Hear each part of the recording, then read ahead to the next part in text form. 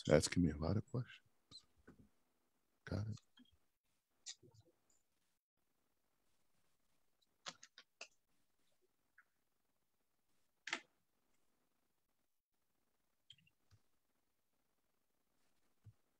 You're live. Welcome.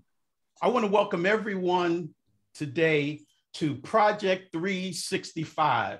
My name is Dr. David M. Walker, and I just want to welcome all of you to Project 365. And I just want to start off by thanking the host of this platform, Pastor Portia Wheatley. She has allowed us to come on as the guest host on this phenomenal platform.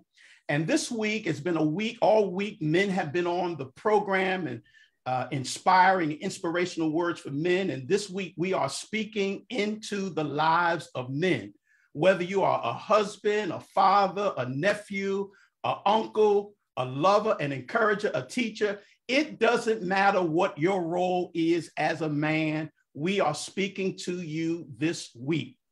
And it is the intention of this platform to empower, render hope and encouragement and inspiration to men.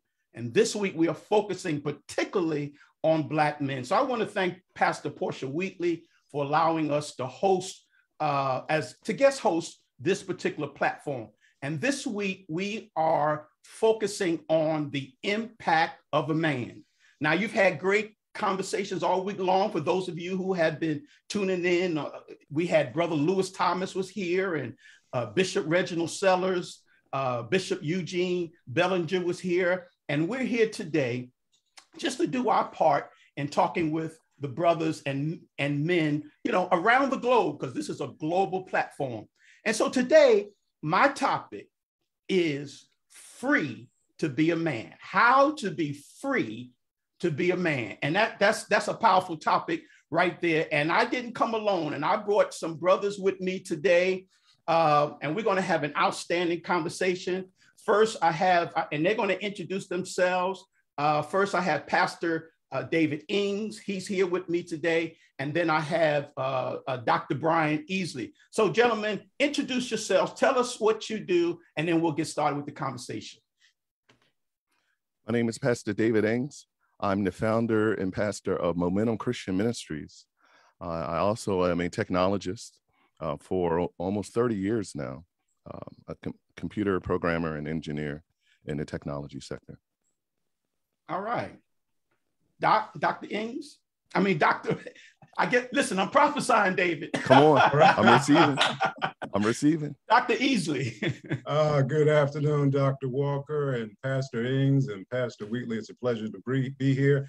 My name is Brian Easley, and I'm originally from Harlem, New York, and have been living in the Beltsville area for about 30 years now, Beltsville, Maryland, that is. And my areas of expertise are in organizational development, human resource development, and career development. And I just recently retired as the Chief Learning and Diversity Officer for the United States Department of Transportation. And I'm very pleased to be here with you.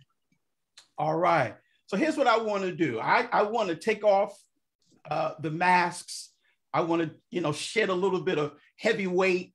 And the rest of the way, it's going to be Easley, Ings, and Walker. We're going to put the titles aside because we got some brothers that need some help. So I want them to know that we're brothers just like they are. If you want to call me David, call me David. It's Brian, and we got David again. So we're real brothers coming here trying to help other brothers to be free to be a man.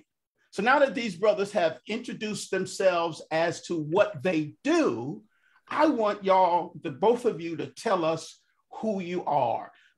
Whether you are a husband, a father, what do you do in the community?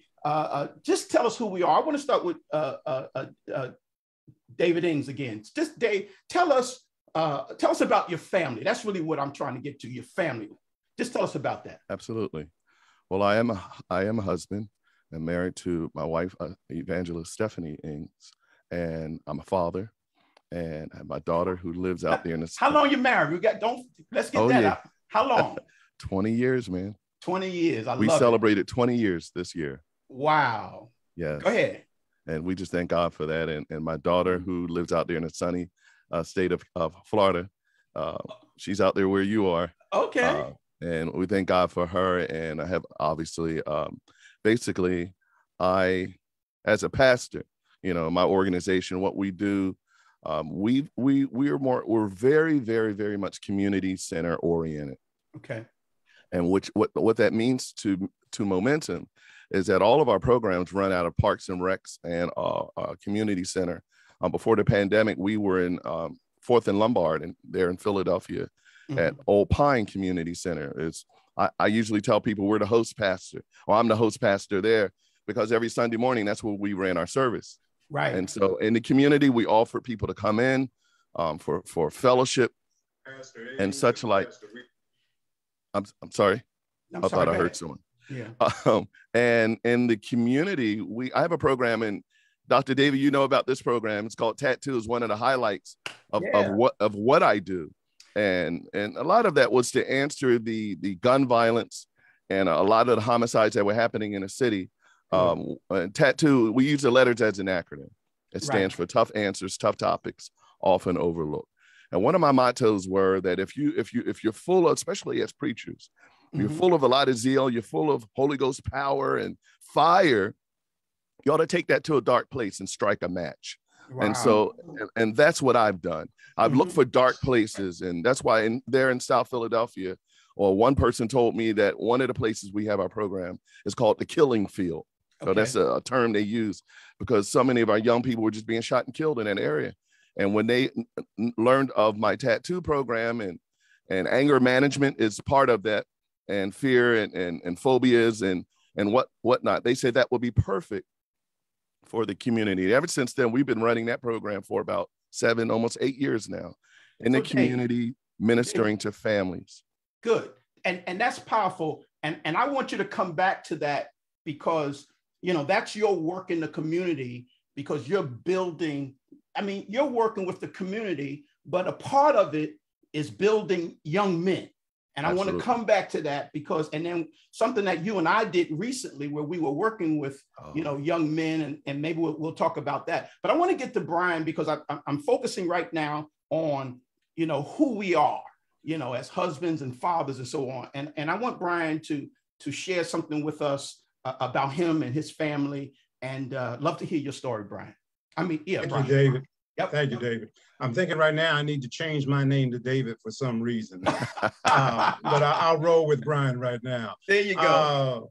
David, as I mentioned earlier, I'm originally from Harlem, New York, and Harlem and the hood is in my blood. And as a father, I have 2 wonderful children who are in their mid-20s. Both are college graduates. One has a graduate degree. I had the blessing of being married to a wonderful woman for 30 years. And 32 years we were together. And unfortunately, she transitioned about a year ago. We celebrated her transition a few days ago on December 5th due to stage 4 liver cancer. But during that period of time, we had a wonderful run, some great love. No relationship is perfect, of course, but it was healthy. And one of my passions right now, I made a pact to myself back when I was in the United States Air Force many decades ago, that I was going to be a credit to my community. That's one of the things I committed to. So I've always embraced mentorship wherever I've been on the planet, in an academic environment, in a private setting, 20 years in the federal government, off the clock, on the clock, wherever there. That's always been extremely important to me. And it was a facet of my dissertation, as a matter of fact. So, and now that I've retired a few months ago, my passion is swinging toward really developing and cultivating healthy manhood, helping myself as well as helping brothers to understand the concept of healthy manhood. I think many of us, as men, not just Black men, but men on the planet, have some very distorted views of what manhood is. And I'm looking to work with an organization about fatherhood as well. So that's where my passions are leading me right now. And that's great. And I want to go back. I want to go back because you said something that is very powerful you've lost your wife. Now, there's not a man in the world, especially when he is in love with his wife, who knows what that means until you have actually lost her and she has transitioned. And, obviously I have to celebrate you in that, because when we're talking about, let's say, the measure of a man, that's a part of manhood that none of us really anticipate when you get into this journey, especially with marriage, that one day you partner with someone, and then it's going to come a time when you have to walk alone. That's manhood right there. That's manhood 101. And I just want you just a little bit more just to talk about that's feeling and experience. And what did that teach you, having lost your wife as a man? That's a great question, Dave. I think one thing, just to give you context, my wife, Jackie, battled cancer for 20 years. She was first diagnosed in 2000. And then she was diagnosed again in 2004, and then again in 2017. Nice. So as we looked in the mirror, as we went through that journey together, we celebrated. We realized that at any moment, this could have had a different ending, but the Lord, if I may say so, gave us 20 years, 30 years in total, but 20 years after her first diagnosis. So and to understand, the grieving process really begins when you first hear your significant other is diagnosed with cancer, and then the big one was in 2004 with a brain tumor. You begin to grieve at that point, not that you're saying goodbye or whatever, but you begin to prepare yourself, for what may happen. But I look at it that we were blessed to raise 2 children together, establish a wonderful household, a healthy relationship. And I think she's in a better place than many of us are. And I ask myself, when I start to feel down about her transition, what would she want me to do? And she would want me to, grieve and go through that process. And as men, we have to give ourselves license to experience emotions other than just anger. Right. Okay. All right. We've been given license for the anger, but others we haven't, grief and sorrow. And I remember seeing brothers who used to come to a funeral, my father, my uncle, and they had sunglasses on, and I didn't realize, I thought they were just trying to be cool, but turned out they were really masking their tears there. Right. So she gave me license, I gave myself license to grieve, but at some point I wanted to be able to celebrate her life, because I know that's what she wanted. And I know that's what I wanted, as far as to be able to continue to be a healthy father in other roles I had on the planet. I love what you just said, that your wife gave you license to grieve. And sometimes as Black men, they've already given us license to, as you said, to be angry. Yes. But there's an alternative to anger, which is love and peace and reflection, because those are the things that's going to build you, even when you go through an unexpected situation and scenario. So I love what you said. Now, I want to move on here, because our topic today, before I do that, I can't let you guys get away with talking about how wonderful your marriages are and your wives. I got to shout out my girl. Yeah. I've been married to the same woman for the past 38 years. Shout out to my lovely wife, Emma. We've been together for going on 41, and we have 2 children. We had 2 children. They're grown, 35 and 32. And now we have 2 grandbabies, so God is blessing. Life is cycling, and it's just a wonderful time. So I'm thankful. I'm grateful for the life that the Lord has given me. So, but now I want to go to, again, our topic is how to be free to be a man. And I want to ask both of you, I'm going to come to you, David. Why are you free to be a man? That's a good question. I'm free. I only ask good questions. Y'all might as well get used to that. I only ask good questions. Come on. That is a good question. And I thought about that. I'm free to be a man because of the prototypes that were in my life, and those prototypes have provided what I call lasting impressions.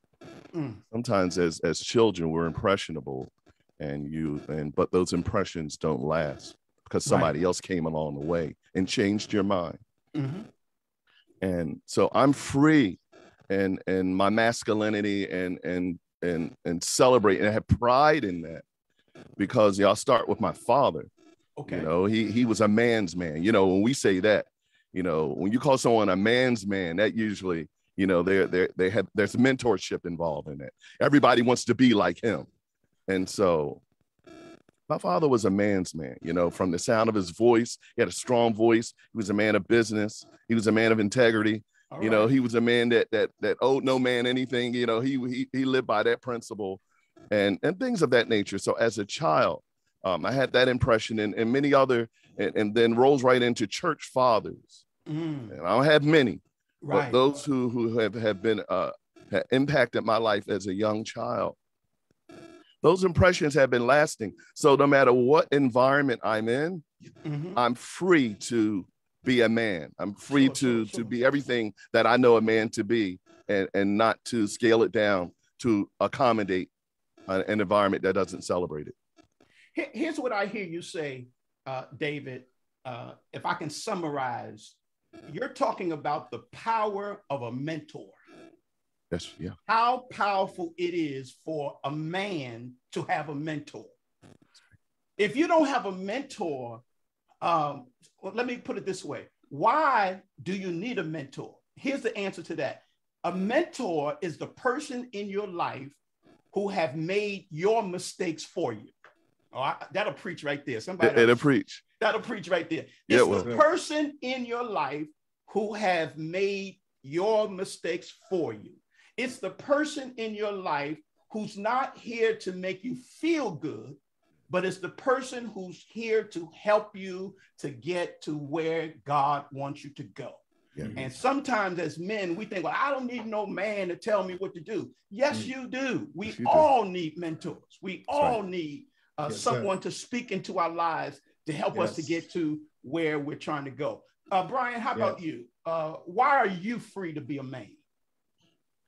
I think, David, that's a multifaceted question, and it's a beautiful question. But I think one of the primary reasons, there's a couple. One is when you realize as a Black man, I believe, or as an African-American, that you've been embedded, we've been embedded collectively with so much self-hatred.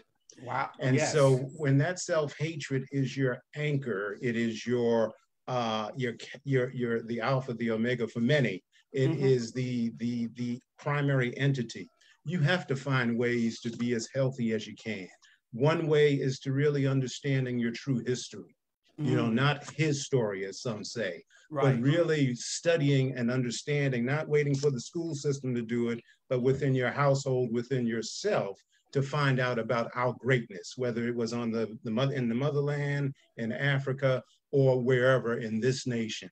I think, secondly, I always look at education, not just formal education, but let me just say learning as the true emancipator or the true liberator. Yeah, you know.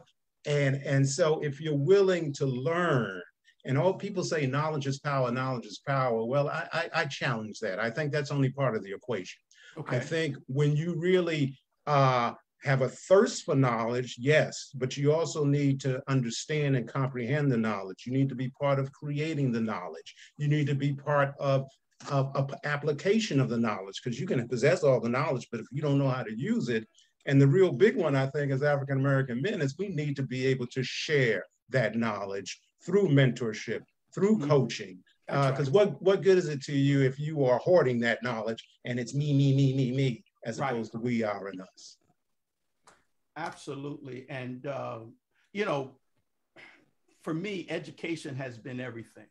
When I look back over my life, and I'm not going to get into my history, but I was a Black man who came out of off the streets of Bedford-Stuyvesant in Brooklyn, New York.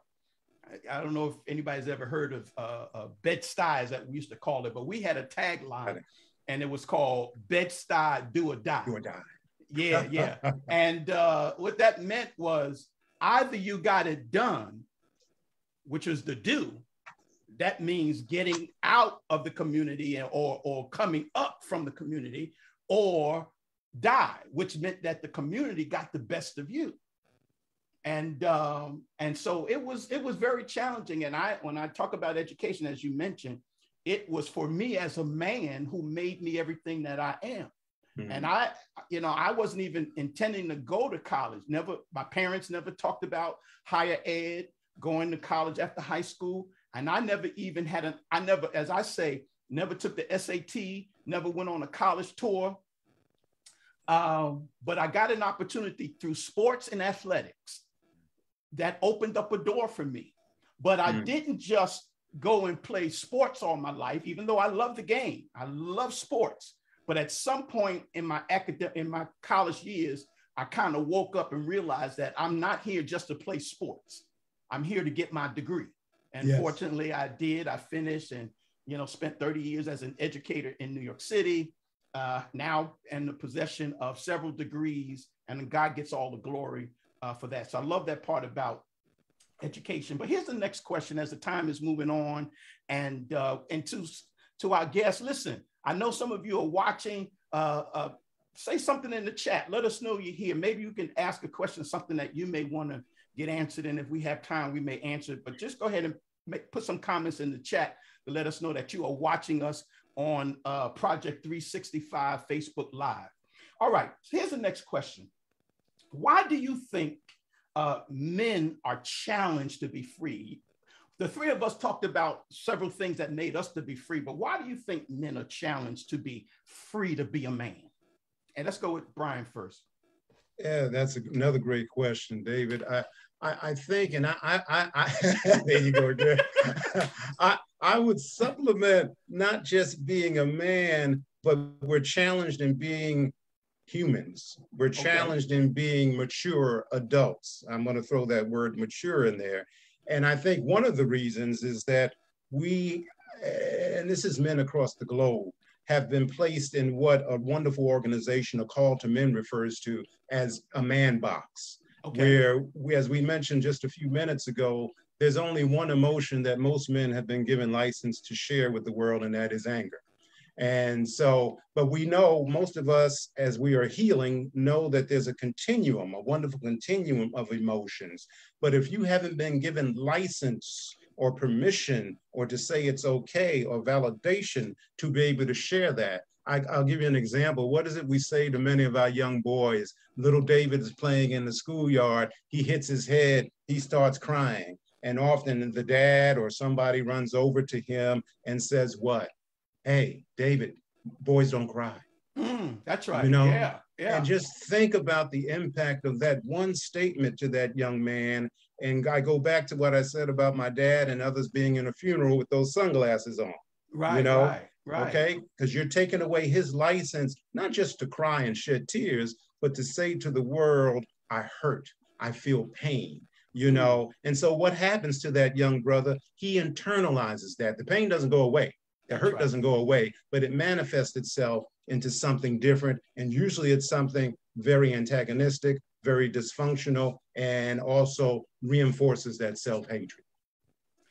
And you also are suggesting that if you only internalize anger, then that's what you'll put out. You'll act upon that, Exactly. And we, as a man, we need a proper release, right? Yes, as human beings. Let me back it up. Right. We need a release, but the release has to be a proper release. Yes, very good. There's a scripture in the Bible that says, be angry, but what? Don't sin. Don't lose control. Yes. Don't feel that you got to tear up everything just because you're angry. Right. And especially being a Black man, we know that there's oppression. We know that there's systematic racism. Yes. And the system is not fair to us. But the question is, how are you going to navigate an unfair situation? Are you going to allow that anger to bottle up inside of you where you're abusive to your family, you know what I'm saying?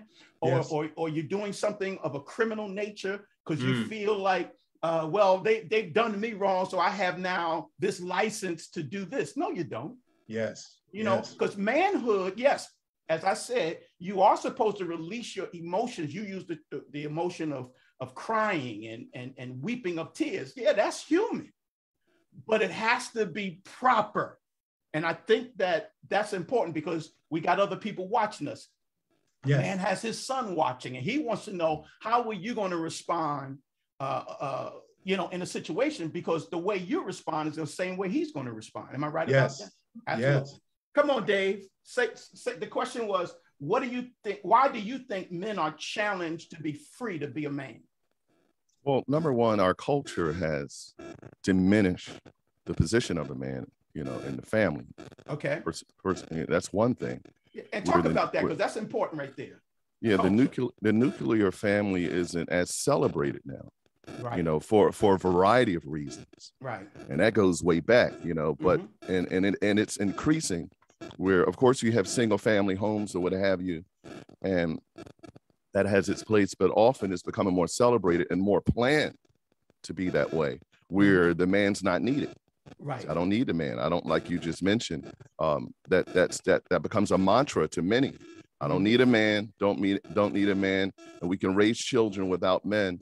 And so that's a cultural thing, and that's a wide discussion. We could go far with that, but because of that culture component, that in and of itself makes it hard. It challenges men who really want to be men, who are men.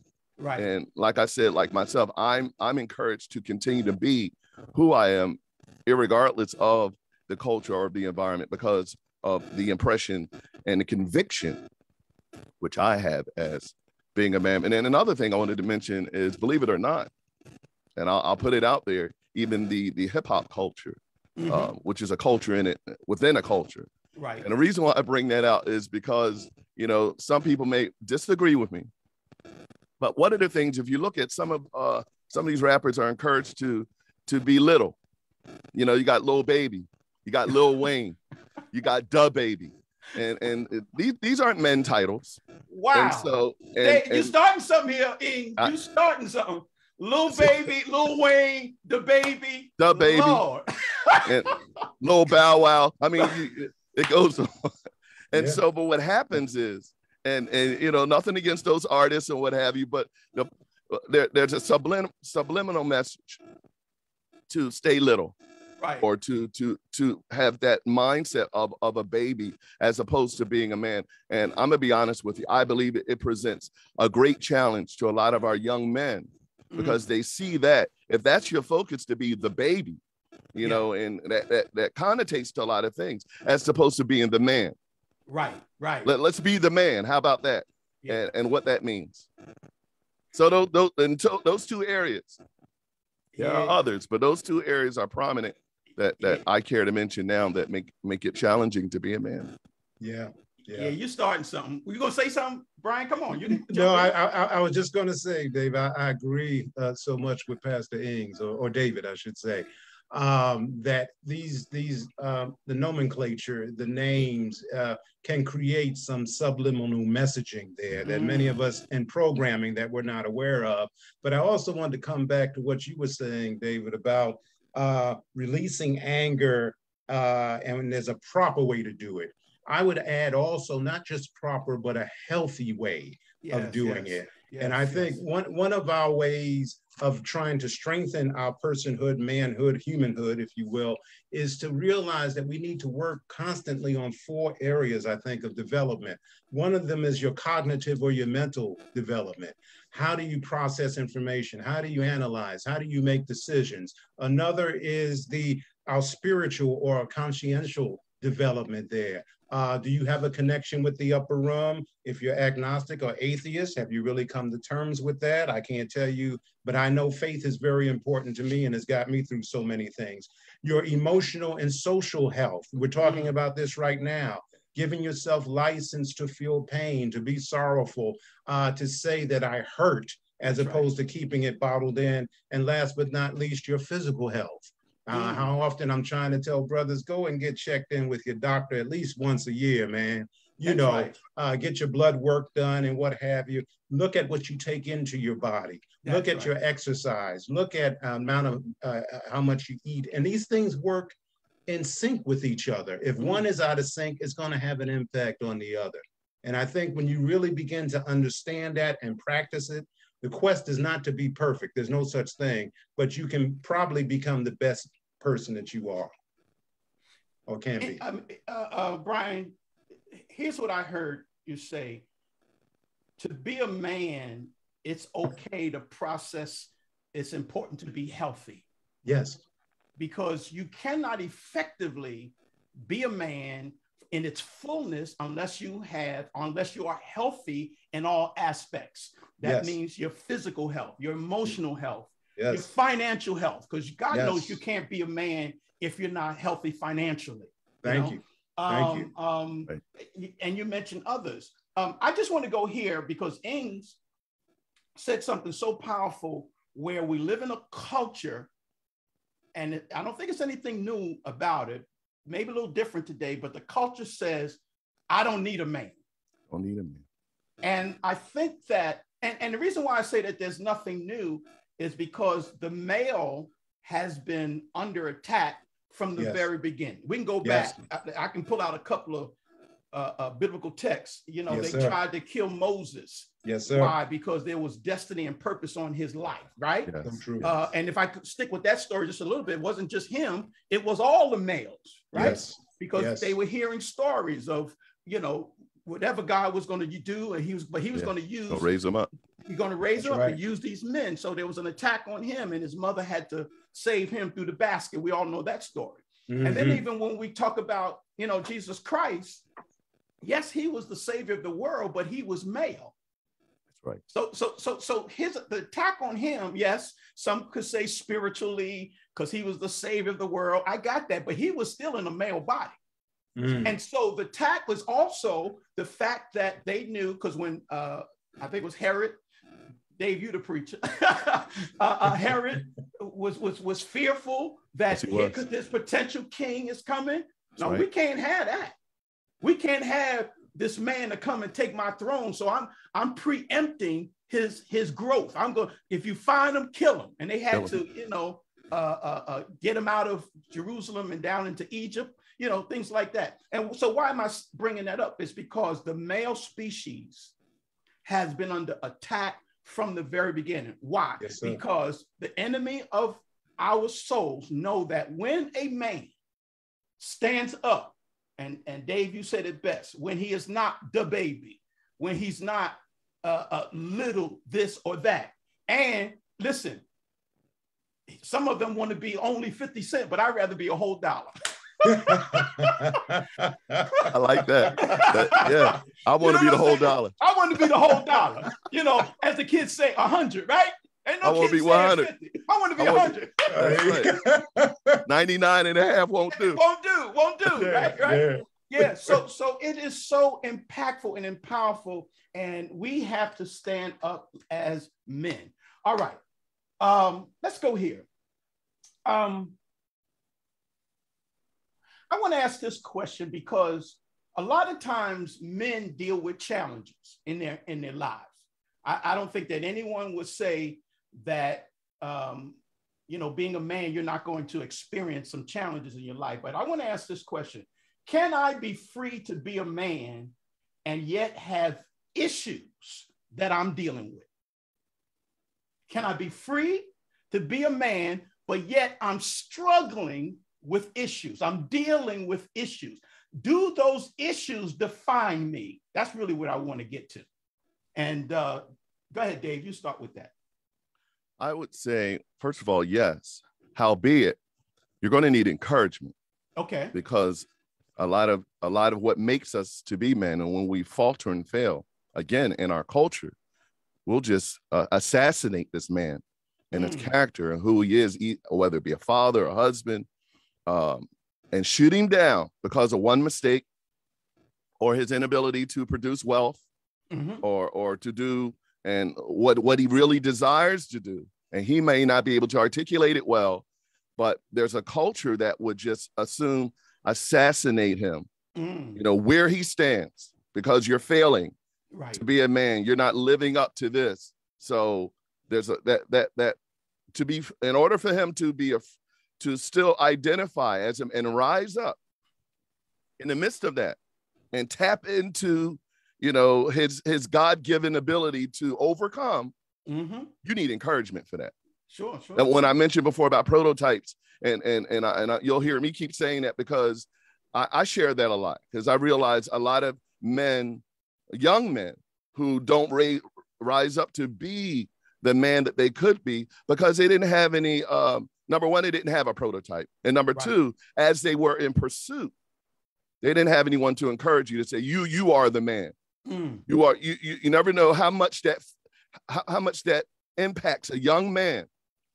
For a grown man, I remember when my neighbor said it to me, when my father had passed, and it may seem like a small thing, but a real man can understand this. When my dad had passed away, one of my neighbors walked up to me and said, "Dave, you are the man now." That man, that thing that resonated inside. He don't even realize. And this man, it's not like I had a special relationship with him. Right. It's just that because he was a man. You know, I've seen him, the way he goes about in the neighborhood, take care of his wife and family. I was a young boy. Well, I was a young man at that time. But to have another man speak that, just those few words, you are the man. So the household, that and such like was on my shoulders. That we need encouragement. That's all I'm trying to say. You're in order to do it, you're going to have a systematic way of having prophetic voices, being surrounded by prophetic voices that speak that into you. If you don't have that, it's going to be even more difficult. Sometimes men question whether or not they should speak to another man, especially a young man. But we all need to realize, the scripture says, death and life in the power of the tongue. Our words are powerful. Yes. And the job of a man is really to speak life into another man. And that's what happened with Dave. That's what you're saying. You're saying that somebody said something to you that gave you life. It was a man, right? That man told you you're a man. And sometimes we don't understand how powerful just 2 or 3 words. You're the man. What was that? 3, 4? Yep. You're the man. That's it. That's all you needed. And no doubt that it inspired you to step up and to be the man that you are today. And I think that every man, if you're listening to this conversation today and you're a man, God is ordering you to speak life into another man because you don't know what he's going through. If I can go back to what Dave was saying, sometimes when brothers are falling, we got to ask questions. Yeah.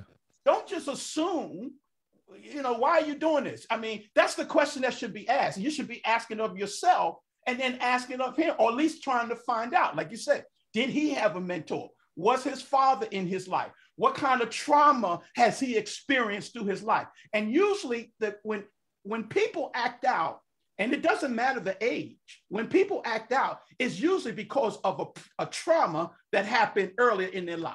Yeah. Yes. Some childhood trauma, some experience that brought great pain. And they have not, as Brian said, have not healthfully processed the pain and the anger. And then they're constantly acting out. But first thing we want to do is lock them up, put them in jail, because that's easy.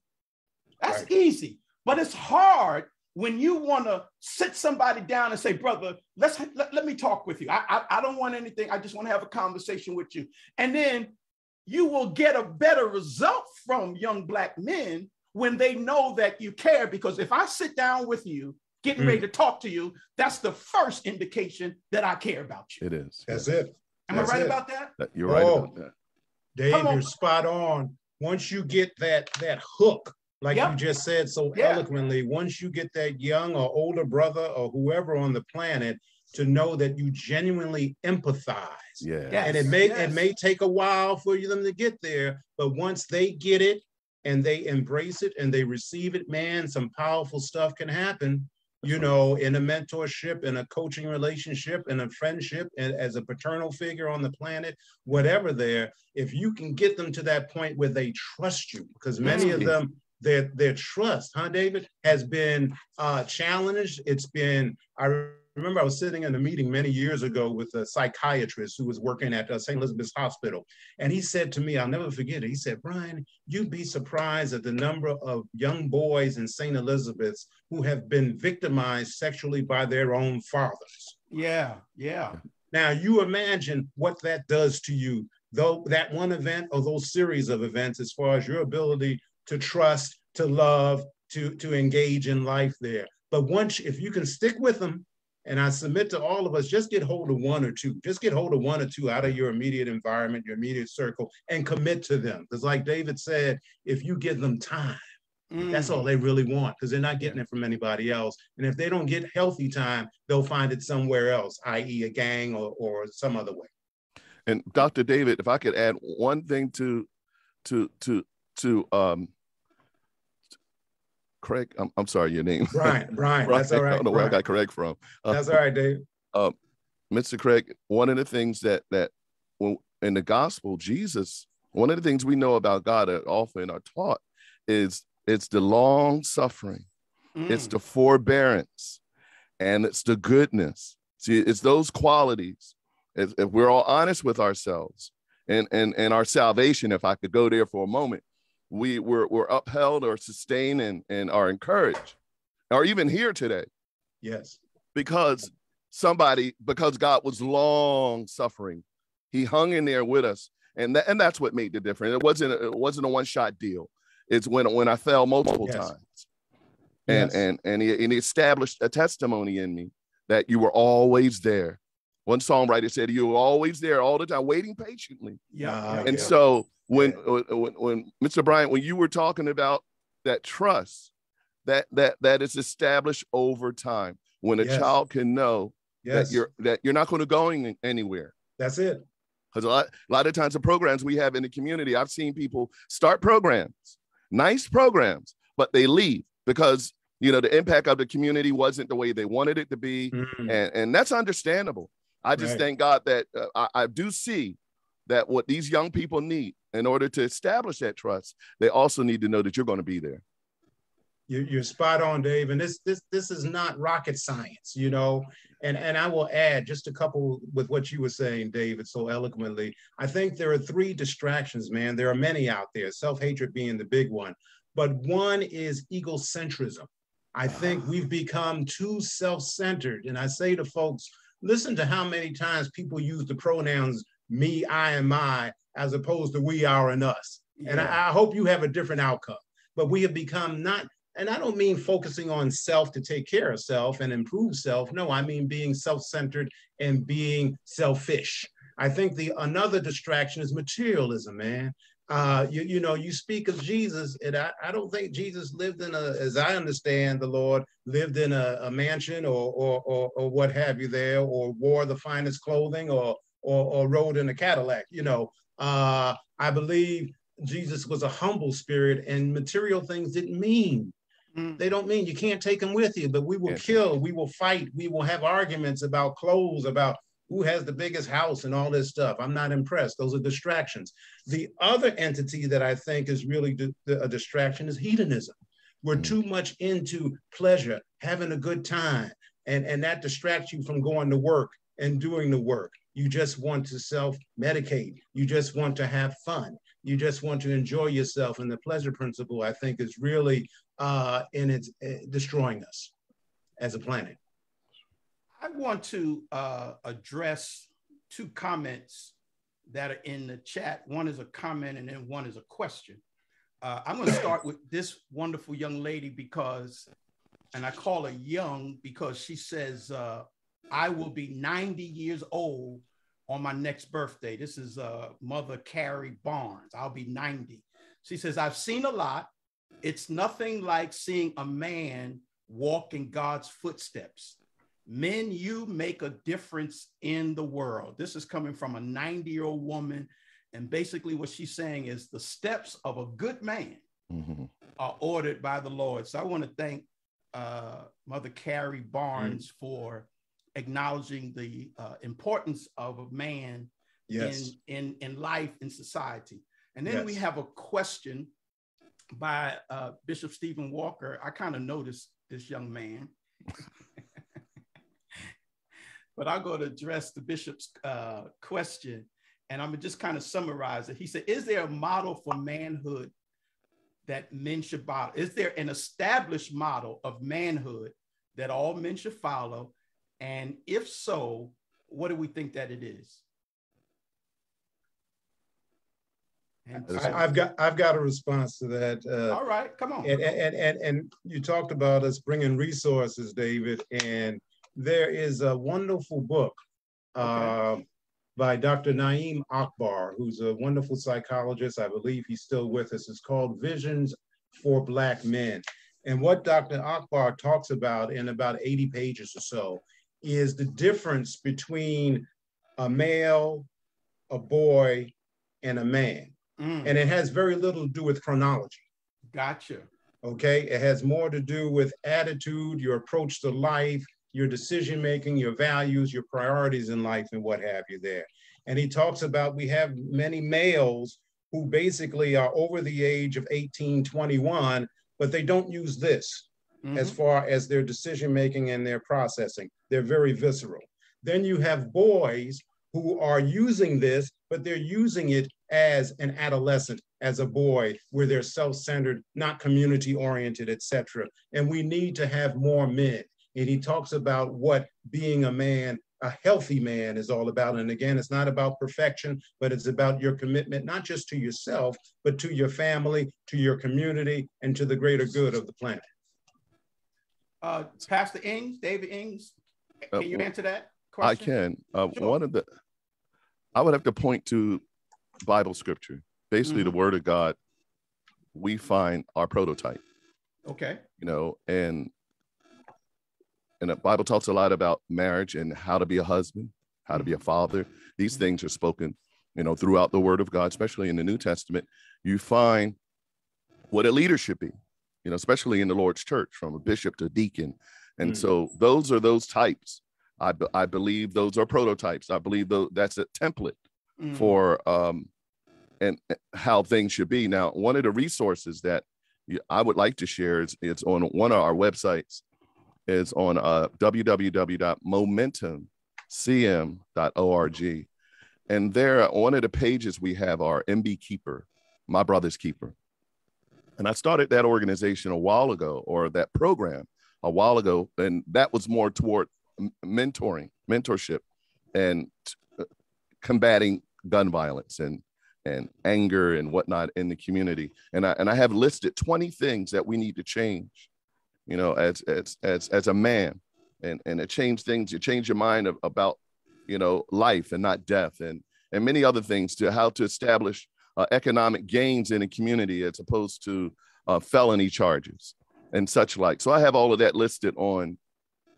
My Brother's Keeper was very telling, or more pointed to the actual passage of scripture. I know there are a lot of other organizations that have My Brother's Keeper that are more do benevolence and what have you. But we answered a question that was asked of Cain. It's where's your brother? And he said, am I my brother's keeper? And the answer is emphatically yes. Absolutely. Yes, we are. And here's the ways that we are. So that prototype is there. Yeah, absolutely. You know, we're gonna always find the model of manhood through the scriptures. I'm sure that we can pull out many of them that would suggest that and would establish manhood. It could be taught, it could be preached, it could be disciplined. But I also think that manhood and how to be a man is taught by many things. Number one, experience. You know, I may not necessarily put it over anything else, but there's something about experience. And I'm just a firm believer that you cannot actually tell me something about something that you have not experienced, that you have not lived yourself. Listen, if I go back to being married for 38 years, come on, if I got 38 and you don't have any, right, I need to hear from somebody else, because there's some things that you can only experience where being in it. Those are some of the teachers. So yeah, the answer is there are some established ways, and I think I want it to be diverse because Brian says something and David says something, and they're all right. And I just wanted to add a piece about experience and mentors and having lived life. Life will teach you how to be a man if you're listening. You know, some people don't want to listen because it's teaching you every day. Yes. Am I right about that? Dr. David, can I? Yes, you Sure. are. I want to challenge that thought right there. And there's a saying that we've embraced recently more so, and that is experience isn't always the best teacher. And what we mean by that is, you know, like let's take the book of Proverbs. Yeah, I'm pointing to the word of God. Sure. And the book of Proverbs was ideally written for young men. You know, the very beginning of it, Solomon wrote it for his son. How to be a young man. You know, and like I said, and throughout the word of God, you find how to be a father, how to be a son, how to be, like I said, a leader. These things are there. You know, if you're able to rightly divide it and you go through all the 66 books and what have you. I just wanted to highlight that. And I definitely agree with that. And because we're having a discussion, I love this aspect because I'm a teacher, right? I was 30 years in the school system. And I remember what I learned from the book, but then I remember what I learned after I got into the classroom. You see what I'm saying? So no matter what is taught to me or how I read it, my experiences then brings light because I have to go through certain things to understand, even though my teaching is good. And I'm definitely not pushing back on anything related to God and God's word. But once God gives me something, guess what? I got to live it out. I have to experience it. And then it is my experience. And not only just like I have a saying, and I need to move on because the hour's getting late. I have an experience when a saying when it comes to experience. How many times have you heard people say, if I had to do it all over again, I would do it different? How many of you heard that, right? You raise your hand and somebody said, if I had to do it all over again, I'd do it different. Well, I argue that is an incorrect statement. If I had to do it all over again, I would do it different. What I think it should be, if I had to do it all over again with the experience that I now have, I would do it different. Because if you don't take in the experience, guess what? You would do it how? Same way. The same way. Yeah. It's the experience that teaches you to change your mind. It's the experience that teaches you that was right or wrong, or I need to do something different. If you don't have that experience, guess what? You will do the same thing over and over again. Let me bring this. Yeah, go ahead. Go ahead, Brian. No, I was just going to say quickly, you remind me of something I share with many of my mentees and try to reinforce within myself daily. The difference between ignorance and stupidity, you know, and ignorance meaning you don't know, you don't have the data, you're not informed, you don't have the experience. Stupidity being you have all the above and you continue to make the same mistakes. And I guess as I get older, I have a lot more patience for the ignorance and I have very little for the stupidity, if that makes sense. So I want to bring our conversation to a close. I just want to ask if you guys can give me one or two solutions for men today. Men are facing many challenges. Some of them are having difficulties in being free to be a man. I just want both of you to offer just one or two solutions that will help a man to be free. Well, I would start out by asserting, don't suffer in silence.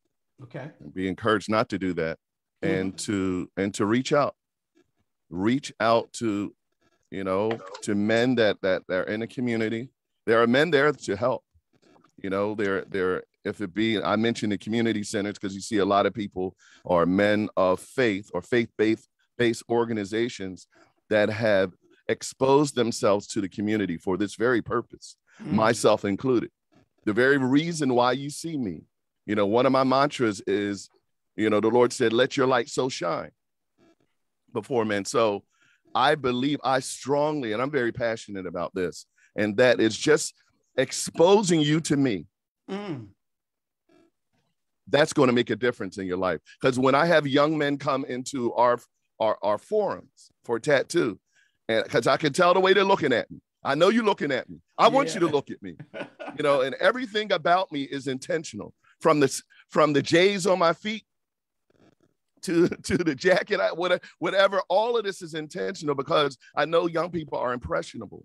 Right. So what my answer is to reach out to, it's very obvious, it's right in front of you. Sometimes it may not appear to be that way, but it's right in front of you. Don't suffer in silence. Reach out. All right, Brian. Yeah, Dave, I would concur strongly with what David I just said, that feel comfortable asking for help. It doesn't reduce your manhood, it enhances it there. I would also add, redefine what success is. If you ask yourself, what is success, and you're talking about self, then I suggest to you, that's good, but expand that definition to include beyond just you. The we, our, and us phenomena, the collective there, because that's when we truly begin to actualize success. And also ask yourself, where do you get your validation from? Right. Where do you get your okay from?